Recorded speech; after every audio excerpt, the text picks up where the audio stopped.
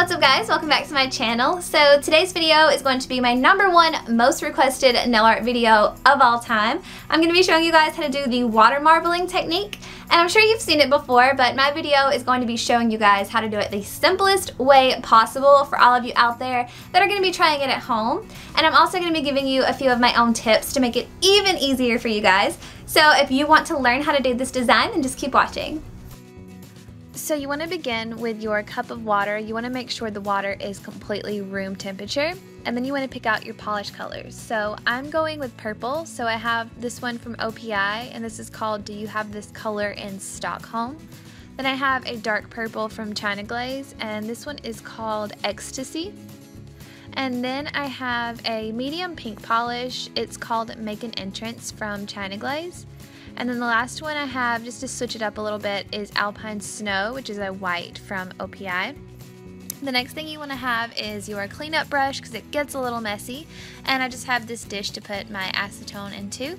And then you just need your toothpick and your top coat. So starting with each individual polish, you just want to drop one drop onto the surface of the water, and if your water is the perfect temperature, then you will see it'll do what I'm doing right now. It'll disperse pretty evenly on just the surface of the water. I'm just going in a pattern using every single one of my colors. You guys can use as many or as little colors as you want. I would definitely use at least 3. That's just my opinion for the pattern to look its best, but it's really up to you. And I'm just going in and doing them all about 2 times, and you can keep going. You don't want to do it too long because the polish will start to dry on the top of the surface, so you kind of want to do this pretty quickly, I would say. Then you want to get your toothpick and you want to swirl whatever your desired design is. I'm just doing a random swirling thing going on right now. Yeah, just getting it exactly how I want it. And you want to do this pretty quickly as well because the polish starts to dry. And taking the naked nail and dipping it gently into the water, and right now you want to start blowing.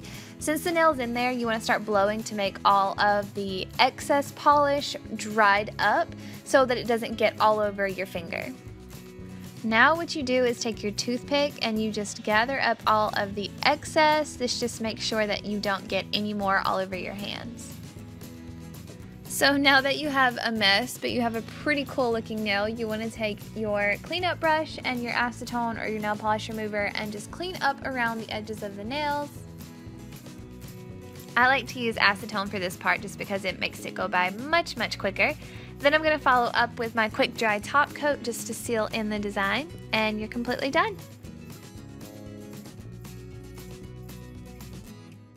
So that's it for this tutorial. I hope you guys enjoyed. Make sure you give it a thumbs up if you did, and if you want to see more nail art tutorials in the future.